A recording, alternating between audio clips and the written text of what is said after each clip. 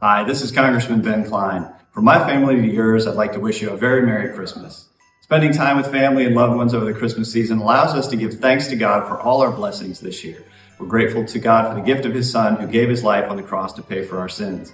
Let's take a moment this Christmas to express our gratitude to everyone who works so hard to keep us safe and healthy, especially emergency workers and healthcare providers. We're also forever grateful to our courageous men and women in uniform for their sacrifices and service to our wonderful country, especially those who are unable to spend the holidays at home. I'm thankful every day for the privilege of serving as your representative in the U.S. House and fighting for Virginia's 6th District. Merry Christmas and God bless.